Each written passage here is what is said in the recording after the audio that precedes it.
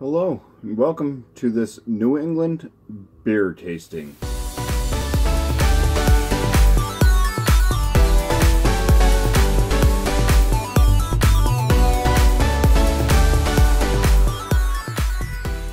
Today, from House Brewing Company out of Massachusetts, I have Doubleganger, which comes in at 8.2% ABV, and it is stated to be an American double IPA. This beer was brought over by a friend of mine, Alan, so I do want to say a big thanks to Alan for bringing this over for me to try. I do have a Treehouse glass to pour this into, and let's go ahead and get this going. It's got kind of like a dark purple with like a little bit of a lighter purple Treehouse Brewing Company symbol in the thing. So yeah, this is like another variation of their Doppelganger, which is a variation of something else, I believe. So let's go ahead. First time having this.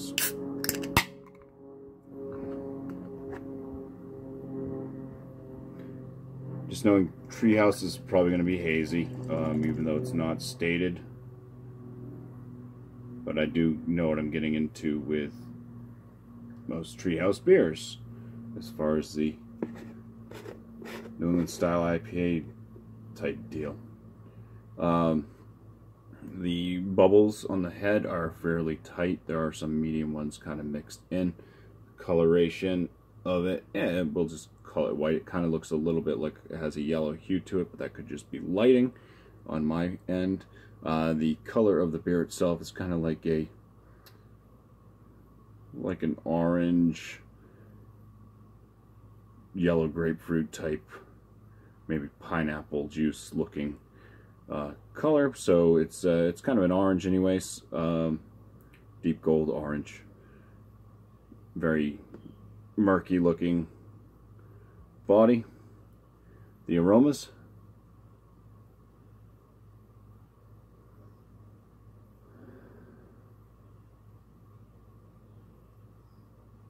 pear, peach,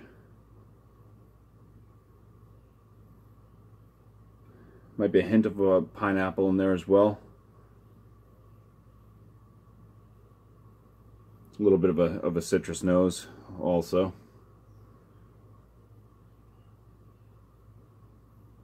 And picking up on some malt sweetness.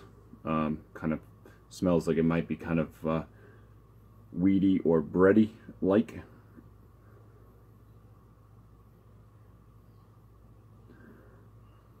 So decent aromas to it. It doesn't. It's nothing that's like a big old blast where I can pick it up from far away. You kind of have to get in there, but it does have an array of aroma. So going for the first swig.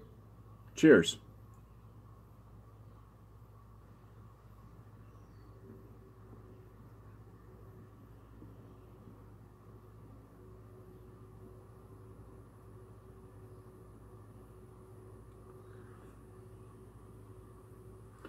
First, I'm going to have to say, I think I was picking up on like a passion fruit flavor.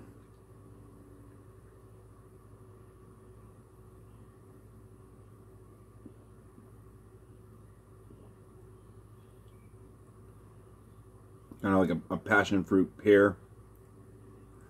Maybe sliding into papaya. Coming up with like kind of a wheat flavor out of the grist.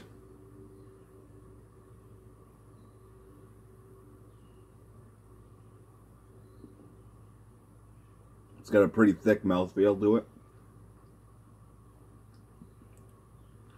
Quite soft. Say it's probably at least like I'm going to go with a full body on this. Carbonation.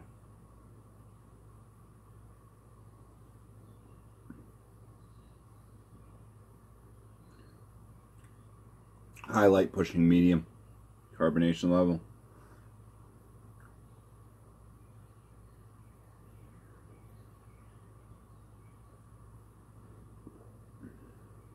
All right, I'm gonna go ahead and give it some scoring.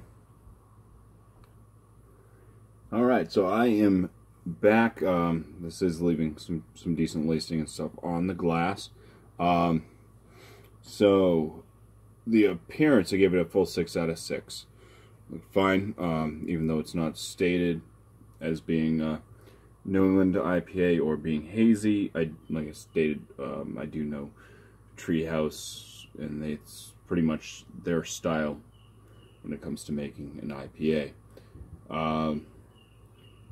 The aromas on this, they were decent. Like I said, I could pick up on stuff. I just wish that there was more potency to it, I guess. Gave it an 8 out of 10 still for aroma. The flavors,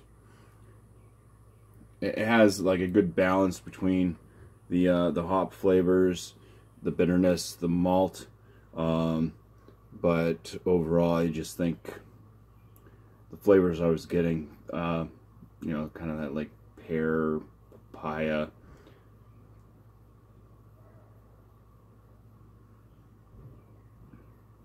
slight bit of like a passion fruit. I don't know. It's just dull. It's dull. Those are kind of just dull flavors to me. So overall on the flavor, I just gave it a 17 out of 19. The body being like pretty much a very high medium to a full body, I would say give it a full 5 out of 5.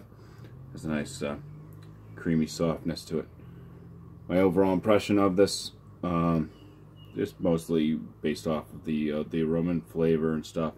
I definitely had better New England style IPAs. I've had better double New England style IPAs, in my own opinion.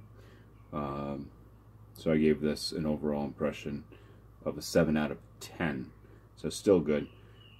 So the Doubleganger from Treehouse Brewing Company gets a BuMpY score of 43 out of 50. Still lands us at an excellent beer. So thanks guys for watching, and cheers.